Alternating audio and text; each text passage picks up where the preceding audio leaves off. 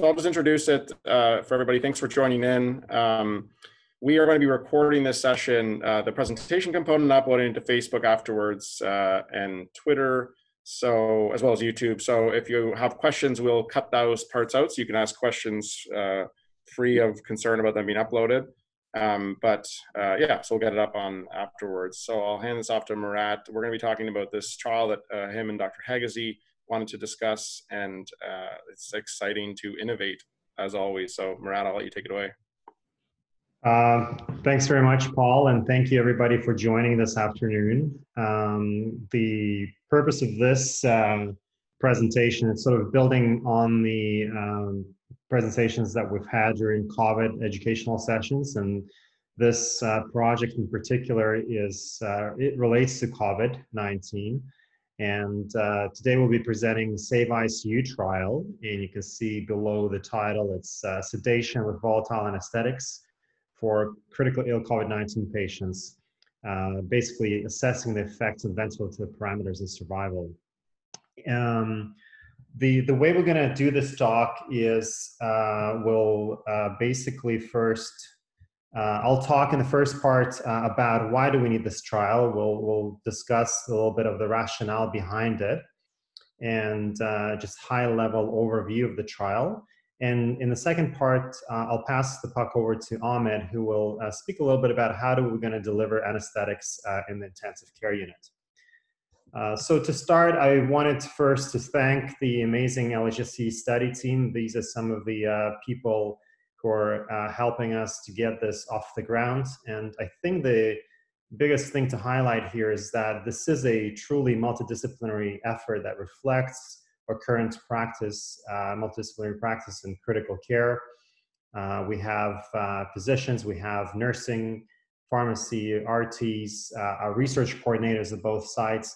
I was trying to find a picture of Tim Winterburn on internet on a short notice, and I couldn't locate him despite all my trawling skills. So given that he's the most interesting man at University Hospital, I decided that this was an appropriate pick for him.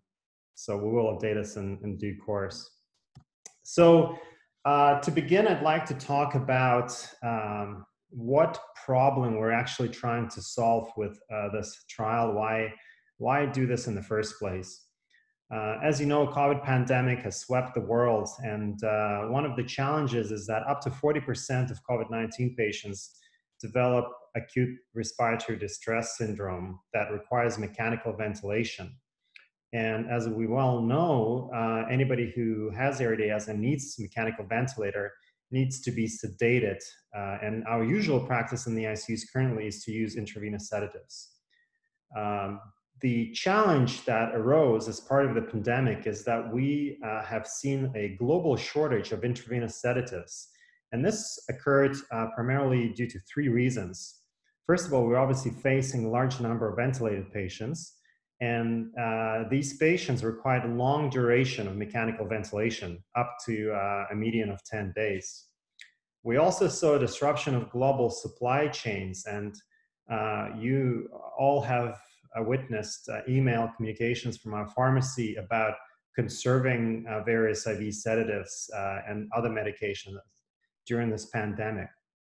There is what we all can appreciate is that if we don't have sedatives available to us, we're not going to be able to offer mechanical ventilation to our COVID-19 patients. And this is irrespective of how many ventilators we build or restock. There's been a lot of media attention to new projects trying to develop novel ventilators and increase our ventilator capacity, but if we don't have sedatives, we cannot ventilate patients. The other impact of sedative shortage is that it disrupts other important services that we offer in hospital, including palliation and operating room services. So this is a real challenge that we faced during this pandemic. And this is not limited to LHSC. The same shortage was reported in hospitals across Europe and elsewhere around the world. So we need a way to sedate our patients and develop an alternative method that is readily available and easily scalable, and not just in London, Ontario, Canada, but across the world. And today I wanted to give you 10 reasons why inhaled anesthetics may be a solution to this crisis. So the first one, of course, is that we are using inhaled anesthetics in the operating room currently across the world. And if you were to offer over 300 million operations worldwide, you can appreciate that we do have plenty of inhaled agents available. And of course, these agents are fairly cheap because they are old and off patent. And in studies that looked at sedation of patients in the intensive care units with inhaled anesthetics, the cost of sedating patients, at least the drug costs alone, are on the order of $2 to $5 per day, compared to $30 to $35 per day if you're using propofol. Now, the $30 to $35 a day figure is conservative. It's based on our pricing here at LHSC. And you can imagine that that cost will be inflated if we start to add additional sedative agents. The third reason is that inhaled anesthetics have comparable cardiovascular stability characteristics when we compare them to things like propofol. And in studies that enrolled ARDS patients without COVID, they showed no toxicity to liver and kidney, probably because we're using much lower levels of these agents than we need for sedating patients in the operating room. A great benefit to inhaled anesthetics is that they do have bronchodilating properties, which of course improves your ventilation in ARDS patients and helps with secretion management. They have anti-inflammatory properties, and you can appreciate that in ARDS, one of the major mechanisms for lung injury is disruption of the blood-lung barrier and the leakage of all of these inflammatory cells and cytokines into the alveoli. So if we can reduce inflammation in the lungs themselves, we will form less pulmonary edema, and this leads to better oxygenation in prior studies. I promise not to use a lot of data, but because I am a clinician scientist, I cannot resist but pull up a few slides from previous work.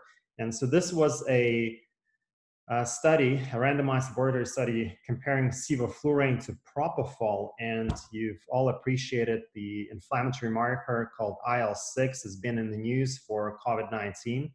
And you can see that within a few hours of using sevoflurane, you show much lower increase in IL-6 compared to propofol, which suggests that this drug reduces inflammation in the lungs.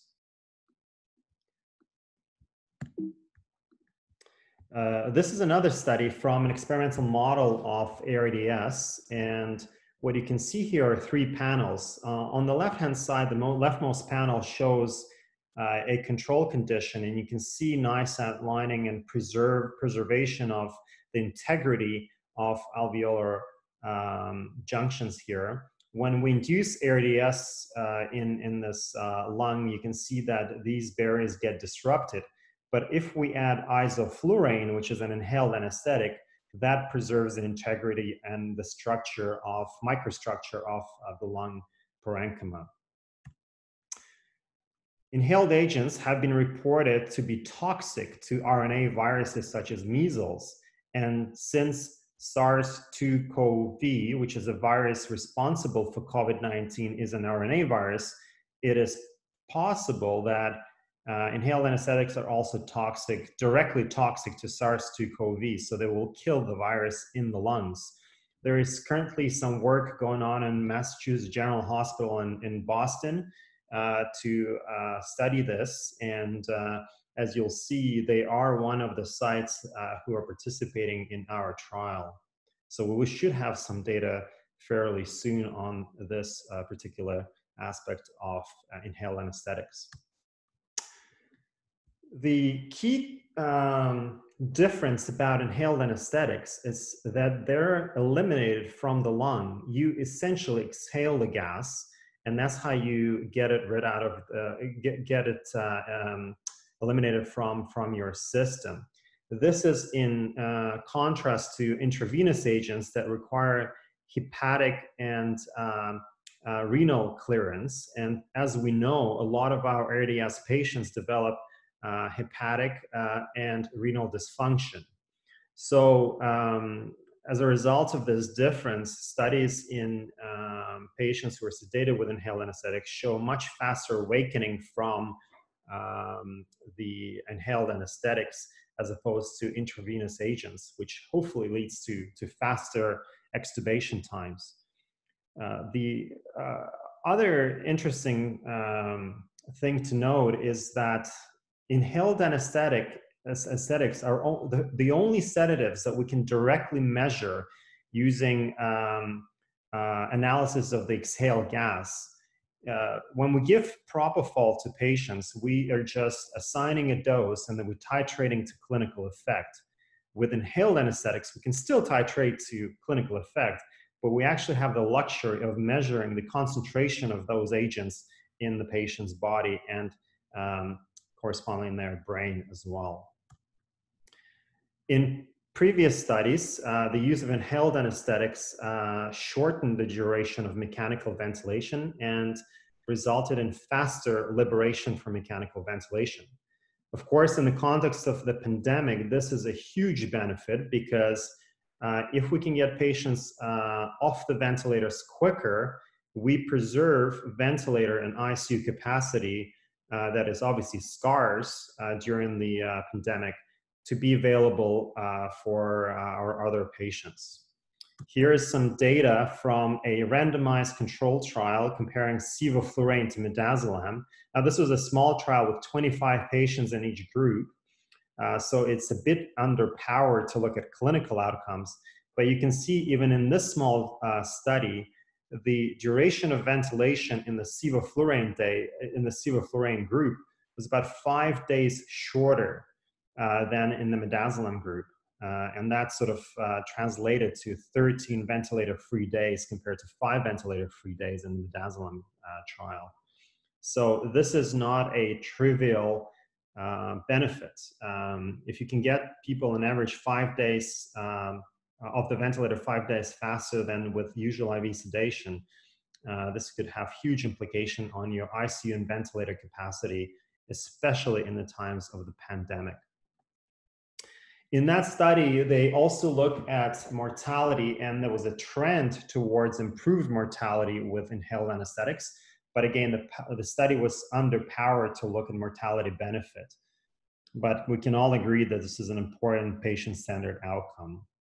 And the last reason, I think, is there is data to suggest that it leads to improved brain and cognitive outcomes.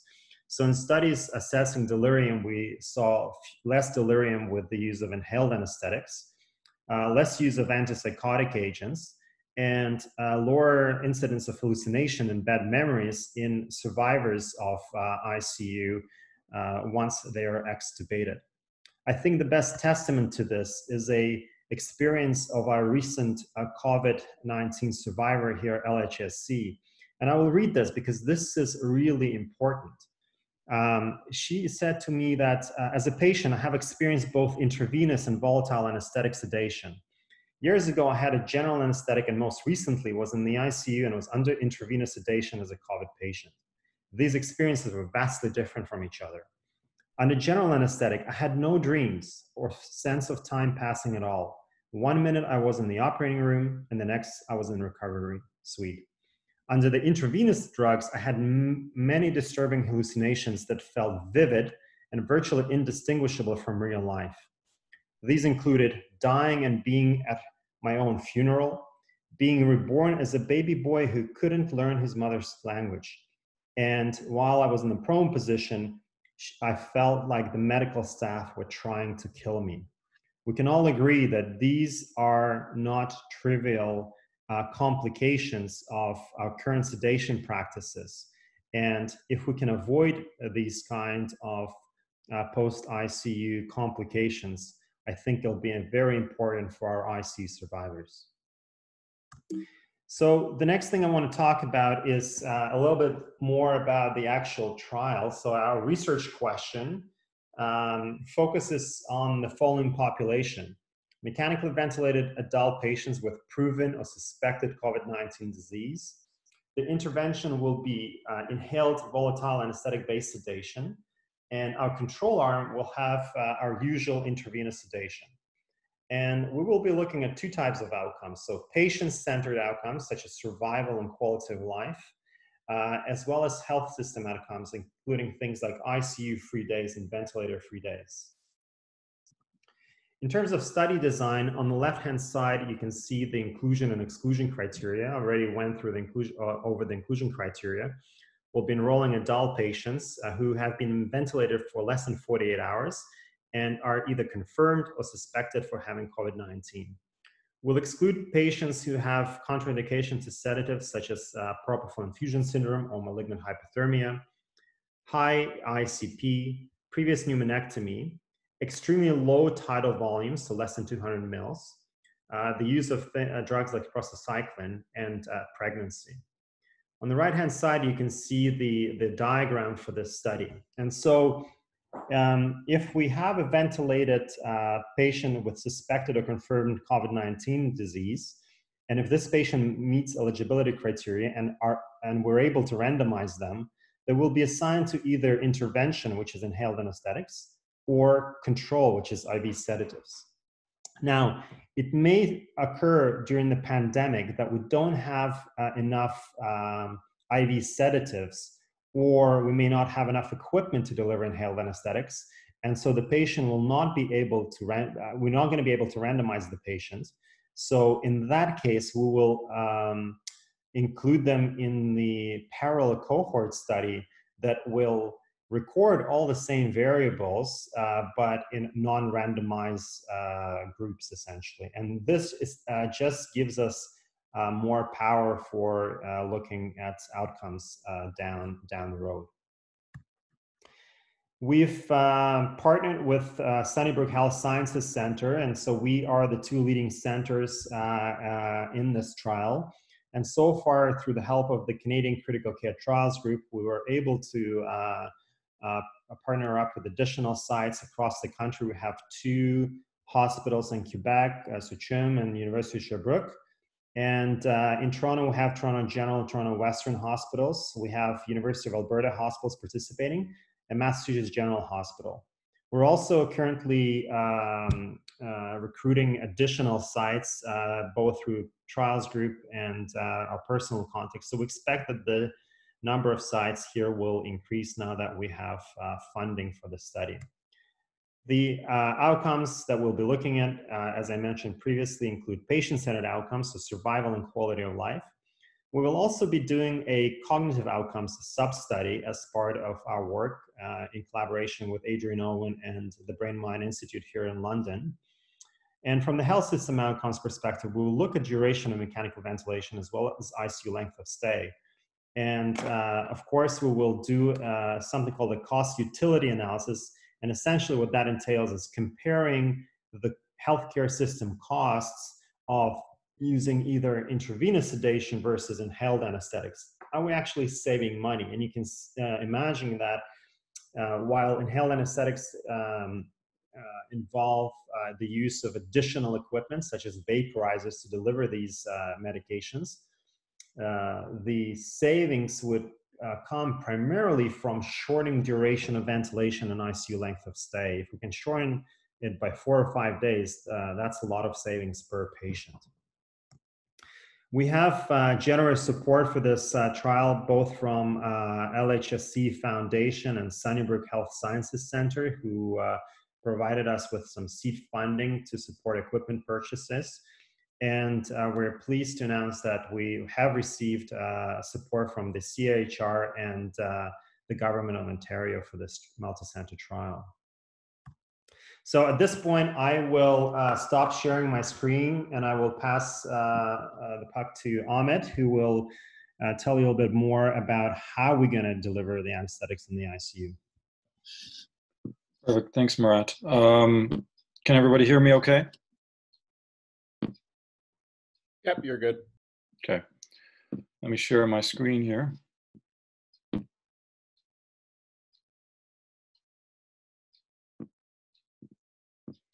All right.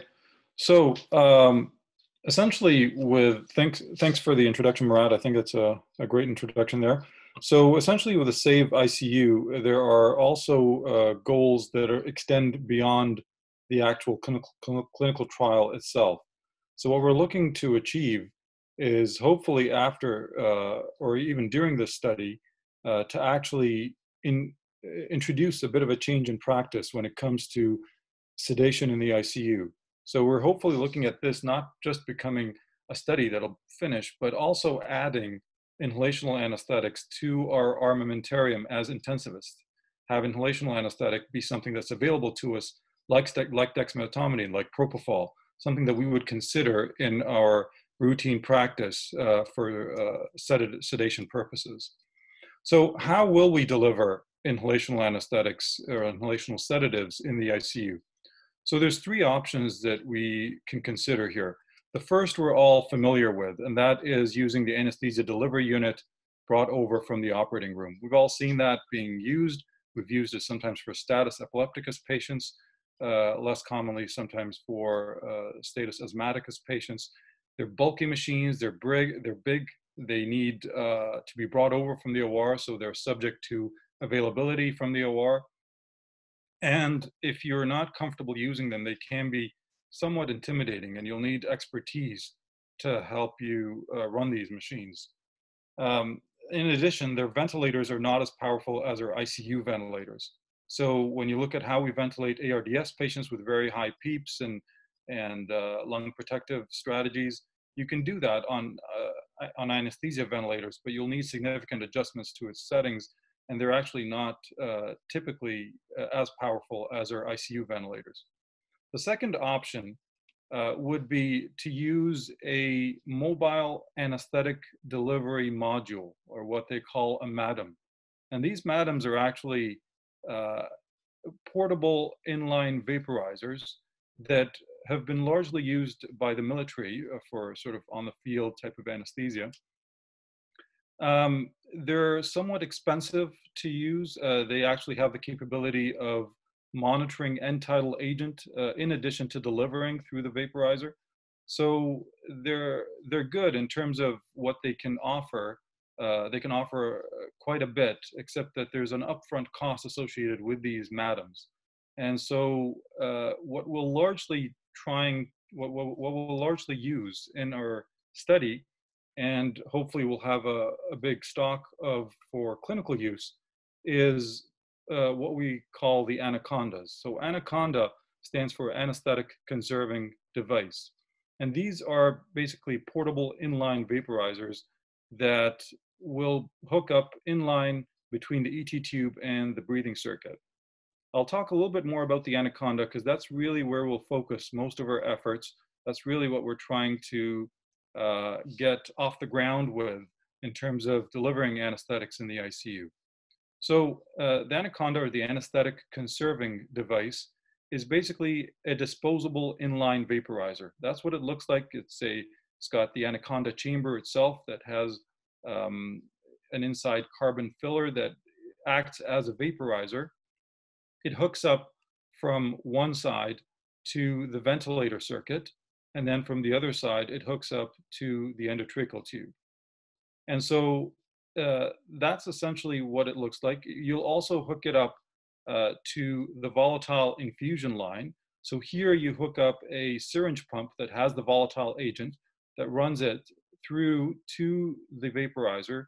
And within the vaporizer, obviously, there's a material that actually vaporizes and conserves the anesthetic agent. And then at the end of the anaconda, you have a gas sampling line for monitoring how much agent you're delivering. What is your end tidal agent, and actually an expression of that as a MAC value as well, as a minimum alveolar concentration. So that is simply what it looks like. There's two models for this anaconda. There's the big model, which is 150 cc's in terms of its dead space, or the amount of volume that is carried within the actual anaconda chamber itself. And there's a smaller 50 cc model, which has less dead space. So the anaconda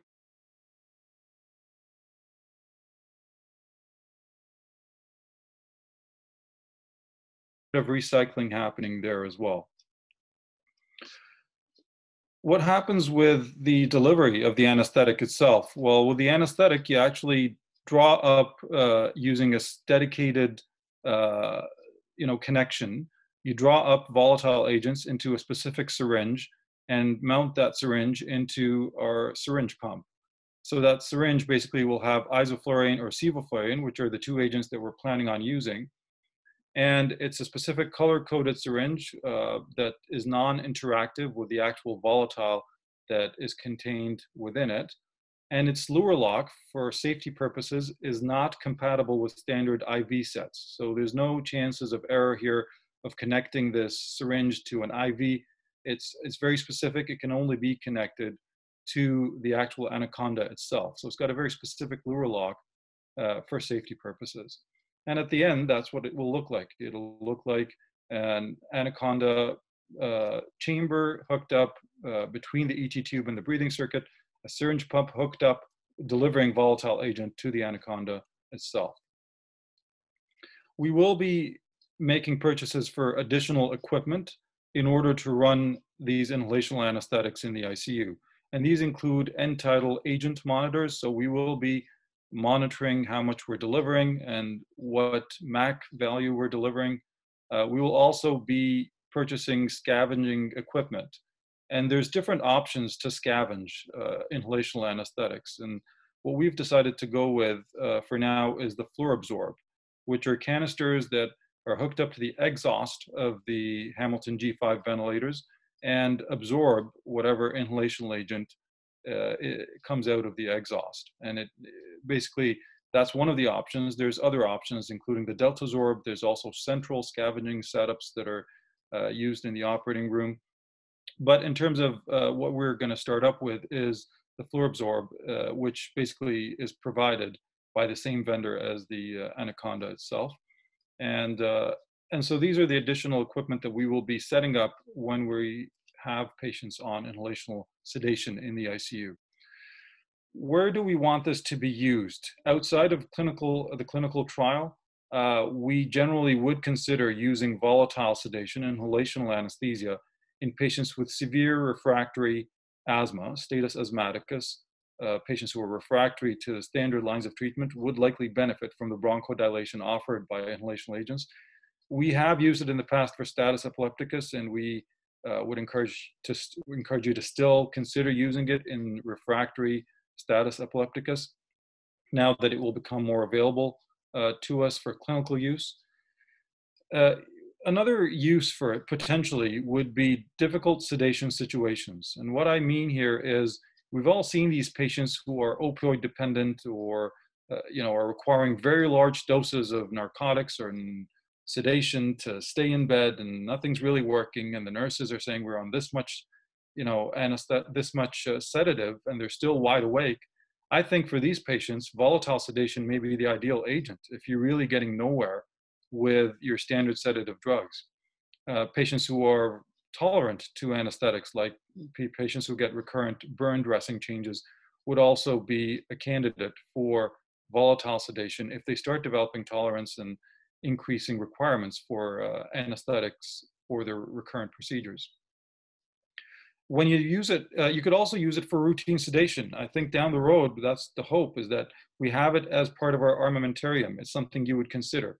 What do you want to sedate this patient with? Is it propofol or is it inhalation agent?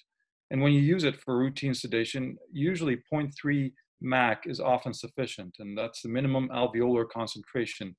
And that's basically a standardized way of dosing these inhalational agents. We spoke about sevoflurane and isoflurane being the two agents that we'll be using.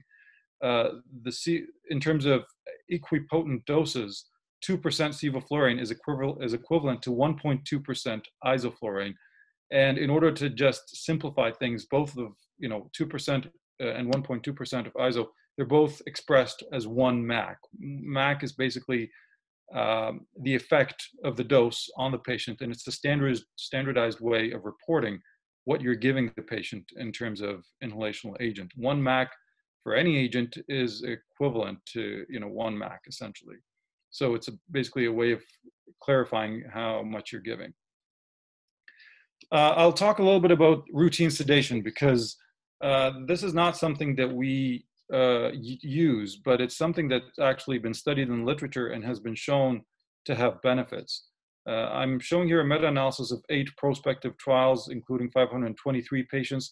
These were mainly CV ICU patients and post-op surgical patients. So they were not ARDS patients per se. But what they showed in this meta-analysis was that there was a reduction in time to extubation. And you can see here they were talking in minutes. It was shorter term sedation.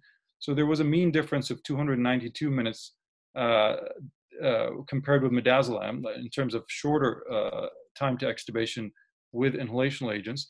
It was also even shorter than propofol. So there was a mean difference of 29 minutes less than propofol for time to extubation. So there was throughout a significant difference in time to extubate. There was no difference in this meta-analysis in adverse events, hospital length of stay, and mortality. But we will be looking at, these are really surgical patients with sort of more of an expected lower mortality rate. In our study, we'll be looking at ARDS patients to explore the trend in decreased mortality that was observed in that one ARDS study.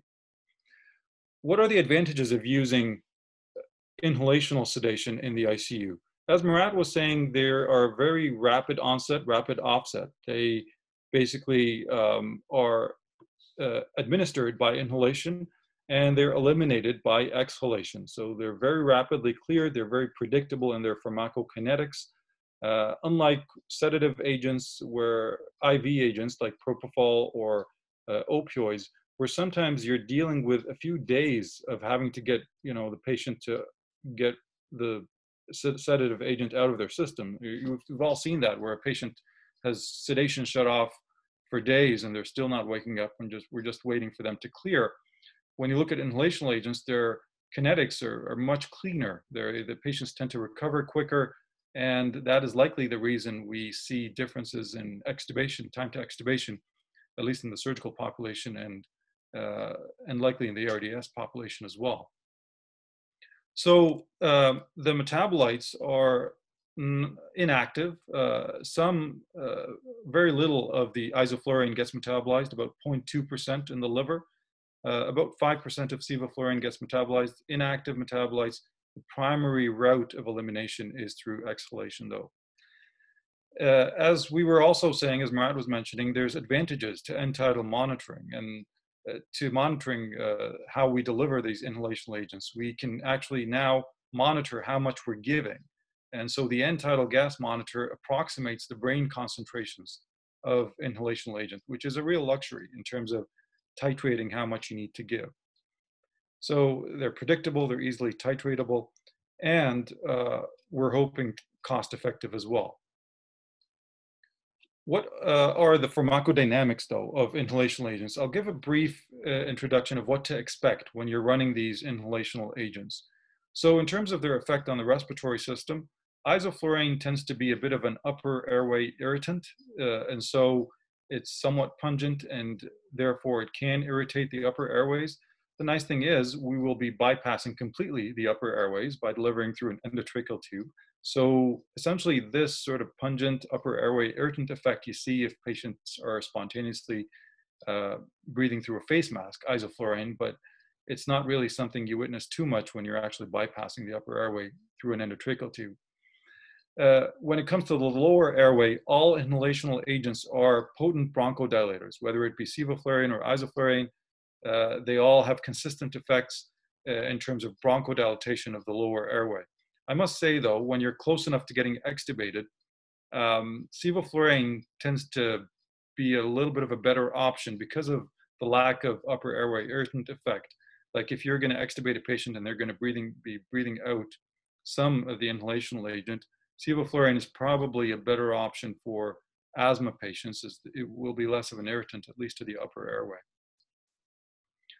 The other effects that you would expect to see while running inhalational agents include a bit of a depressed myocardial contractility, a bit of a drop in systemic vascular resistance. These effects are very similar to what you see with IV sedative agents, specifically propofol. So with propofol, you do expect a drop in blood pressure. You do expect a little bit of a drop in myocardial contractility, a drop in systemic vascular resistance. In lower doses, though, if you're talking lower doses of propofol versus lower doses of inhalational agents, propofol tends to be more profound in terms of its effects on hemodynamics compared to inhalational agents. So in lower doses, inhalational agents are preferred in terms of their hemodynamic profile, especially sevoflurane, which tends to be very or quite hemodynamically stable in comparison to the other agents. Isoflurane in lower doses is also relatively stable. In higher doses, you can see the drop in systemic vascular resistance, which is what you would see with higher dose of any IV sedative agent as well. So in terms of the central nervous system effects, in lower doses, you get sedation. In higher doses, you get complete anesthesia. And it's very predictable. The central nervous system effects are very predictable. You get EEG burst suppression with higher doses as well, and you get a reduction in cerebral metabolic rate. As a result of vasodilatation of the cerebral blood vessels, you get an increase in ICP as a result of giving inhalational agents. And so this brings us to the next point here. What are the contraindications to inhalational agents? So at the bedside, things that you would want to rule out before you consider giving an inhalational agent would be a patient who is small and taking small tidal volumes. So if the tidal volumes are less than 200 mils, then they will likely be rebreathing with the anaconda. The anaconda, as we said, has a chamber itself that there's two sizes, 50 mils and 150 mils. But essentially, if your tidal volumes are approaching less than 200 mils, then there will be significant rebreathing with that dead space. So really, that's something you'd want to check. With inhalational agents as well, they tend to be incompatible with Flolan, inhaled prostacyclin. So that would be a contraindication. If you have a patient with one lung, getting one lung ventilation, or a patient who's had a pneumonectomy, that's also a relative contraindication. And the reason for that is inhalational agents do have a little bit of an effect in terms of obtunding the hypoxic pulmonary vasoconstriction that happens. So if you're ventilating one lung and the other lung is not being ventilated, or you have a pneumonectomy, you can get an obtunded effect of the hypoxic pulmonary vasoconstriction and a bit of shunting with inhalational agents. So that would be something you would basically not want to run inhalational agents for. The other contraindications include increased ICP. As we mentioned, there is a bit of a relative increase in ICP with inhalational agents, and propofol tends to have a favorable effect in terms of ICP compared to inhalational agents. And the last contraindication would be if the patient has a personal history of malignant hyperthermia or a family history of malignant hyperthermia. You'd want to certainly avoid volatile anesthetic. With regards to safety, and I know this may be something that a lot of people will want to know about, how safe is it to run inhalational agents in the ICU? The National Institute of Occupational Safety and Health, NIOSH, which operates under the CDC, recommends certain exposure limits, and they're very similar between the US and Canada. So they quote the long-term exposure limit, which is a time-weighted average of exposure over 8 hours, to be about 2 parts per million for isoflurane and sevoflurane. And these are the numbers that we have here in Canada. So what do we get exposed to if we do run inhalational agents in the ICU? And this was a study that was done in Sunnybrook where they looked at inhalational agents in the ICU and what are the exposures that staff are getting from these inhalational agents that are being run in the environment that we would be running it in, essentially.